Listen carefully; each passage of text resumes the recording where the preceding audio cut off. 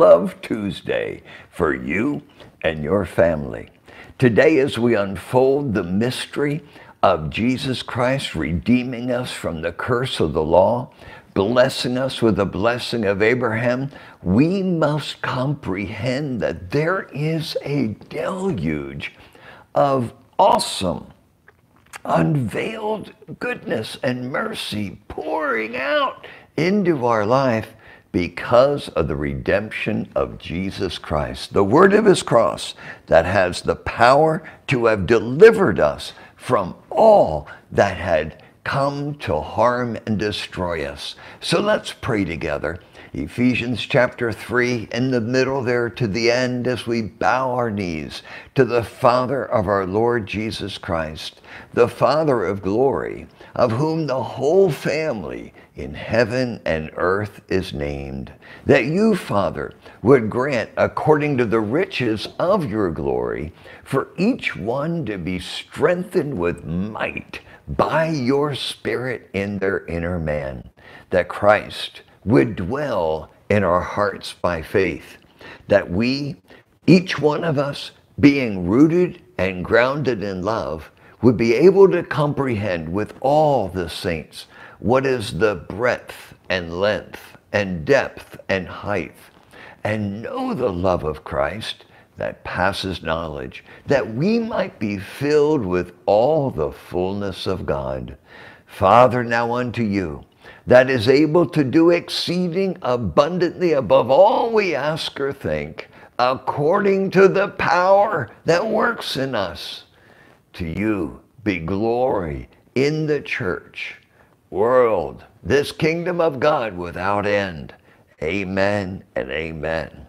Father, I thank you for the supernatural anointing that abides in your word, that as it is unveiled, your children experience your love, your mercy, your grace, your truth, your kindness, your way of walking on the face of this earth. And we give you thanksgiving and praise in Jesus' name. Amen and amen. Well, tomorrow I will turn 70, which means that I will have completed 70 years on this earth. As a testimony, I want you to know that during my teen years, as there was a great propensity to be in drug abuse and drug use, I can remember right when I first got my driver's license at 16, we would go taking LSD, smoking marijuana, being drunk, high as a kite, tripping out of our mind, and go into this charismatic meeting. Now, you've got to understand how awesome God is. He would drag a handful of these drugged out kids into the basement of a Baptist church. They would be praying in tongues. We would not know what they were doing, and we would be mocking them. The spirits in us would just be literally cursing everything they were doing, only to find out that the greater one, the awesome God of whom had been that we were part of his sacrifice, he already destroyed every principality and power that was working in and through us. We had no idea, but God did. Then the whole scenario of my life crashing into mental insanity, from drug abuse to going into the mental hospital as a lifetime unrecoverable, insane individual that lost the birth date. I didn't even have a birthday, didn't have a name any longer. I was a ward of the government of the United States during that period of time, where the violence in my life was so intense. I could go into great detail, but I want to get into the word. I just want you to know that every one of us have a day that we were put on this earth, that God has ordained your life to reveal Christ Jesus within you. From that time when I actually had been in my 18th year I was led to Christ right before they were going to do an electronic lobotomy on my brain. I was in for life. They had, for about 18 months, I'd been out for a few weeks and then back in again and back in again. And then finally, that was it. The waiver of the state was signed, the government documents were established, and I was unrecoverable. So they decided to take the cranial front part of the lobal region off of the top and insert an electronic probe and kill all the front lobal region of the brain. Everyone that had that procedure done in Delaware as an experiment died from a brain infection. And those results are non-existent because they're buried in Potter's Field. In the back, not even numbered, no names. The people had lost everything in existence and identity to the demonic strongholds that had crippled them. I want to talk about the power that the enemy has had against my life, family, your life, and family, and the power of the love of God that has redeemed us and taken us out from the clutch, the hands, the plan of the devil's destruction. You've heard my testimony. You can get it out of the book that I've written called Conquering Your Unseen Enemies. You can Google in YouTube Sid Roth / Gary Whetstone and look at some of the reenactments that Sid had done to share the power of this testimony with the world. But the real of it is, it's an experience. It's your experience. And that is found in Ephesians chapter 2, verse 1. If you have your Bibles, turn with me here. It says, "And you hath he quickened or made alive, who were dead in trespasses and sins." Do you realize that he required nothing from you to bring you in the power of resurrection? I had no idea that when the minister of the Baptist church had come to see me in the mental hospital, that when he was speaking Jesus, I thought he was cussing at me. When he said sin, I thought he was telling me the procedure they were going to do on my brain, and I had no idea what happened to me when I got up off the carpet with my tears pouring down my eyes I think I was just about 18 years old at that time. And the next thing I knew, God had done a miracle that had transformed me. I didn't know what God did, but he knew what I was. He knew what he did. It says, I want you to picture your life, the state of your existence before Jesus came in. Now you might think you weren't that bad of a person. You might think that things weren't all that far off course and you really had a control on life, but the Bible declares you hath he quickened or made alive who were dead in trespasses and sins, where in time past you walked according to the course of the world. That is Ephesians chapter 2, verse 2. According to the pathway, the plan that the world, the lust of the flesh, lust of the eyes, pride of life had for your life. You were under its control and God made you alive in resurrection. It says, according to the prince of the power of the air, the spirit that now works in the children of disobedience. So this is not a human dimension. This is a spiritual dimension, that before our experience with resurrection life, we were on a course of this world, and the spirit that had rule and dominance in us is called the spirit of the air, the prince of the power of the air, the spirit that now works in the children of disobedience. Verse 3 of Ephesians 2, among whom we all, every single one of us, had our conversation or our lifestyle in times past in the lust of the flesh, in the lust, fulfilling the desires of the flesh and of the mind, and were by nature children of wrath, even as others. So this demented, tormented, defeated, destroyed nature had dominance, and God raised you in power while you were in that state. But God, verse 4, I want you to thank God that but God. I wouldn't be talking with you today. Your life would not be as enriched and transformed in revelatory knowledge as it is. Our family wouldn't exist. The church wouldn't exist. The outreaches, the Bible school, the tens of thousands of churches that have been opened, the millions of people that we've led to Jesus, the thousands upon thousands of leaders that we've trained and empowered throughout the years of these almost 50 years of serving God. You know, none of it would be there but God, who is rich in mercy, for his great love wherewith he loved us. I want you to hear it again.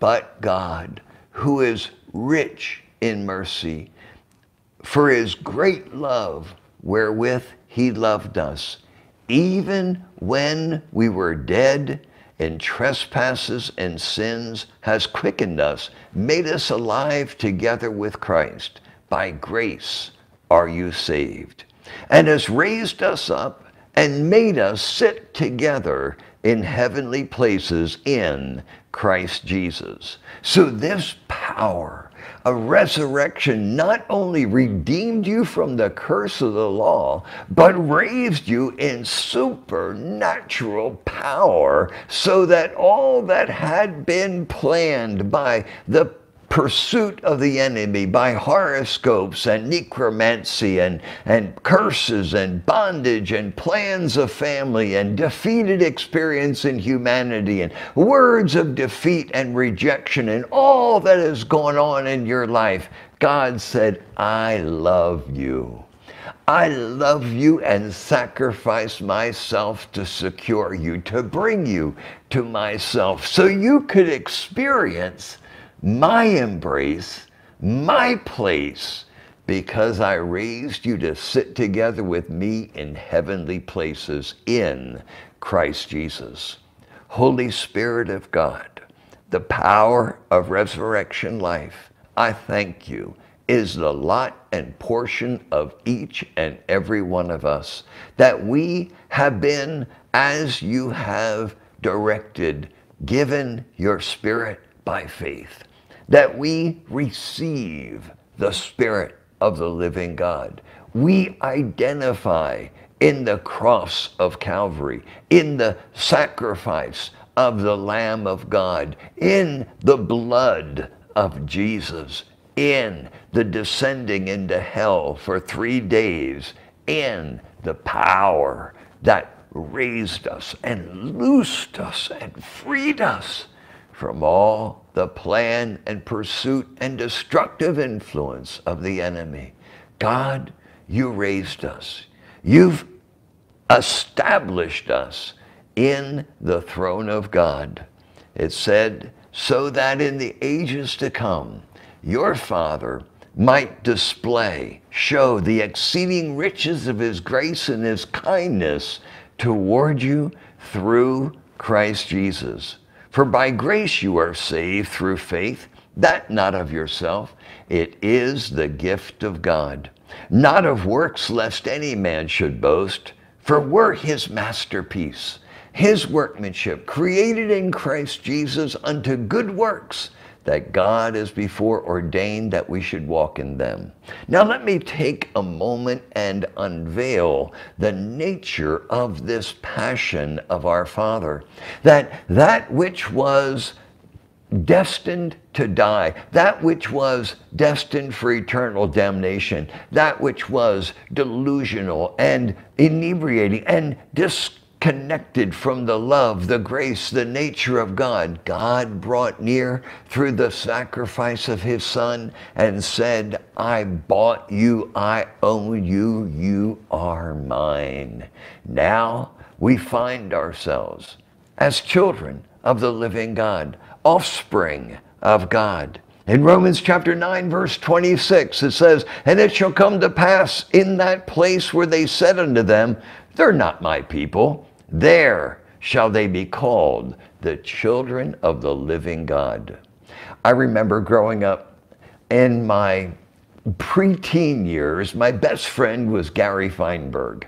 And he would go to temple, and I wasn't permitted because I was a Goya, I was a Gentile. Even though we didn't know at that time that my grandmother had been Jewish, but nonetheless, the fact was I was identified out of the covenant of God.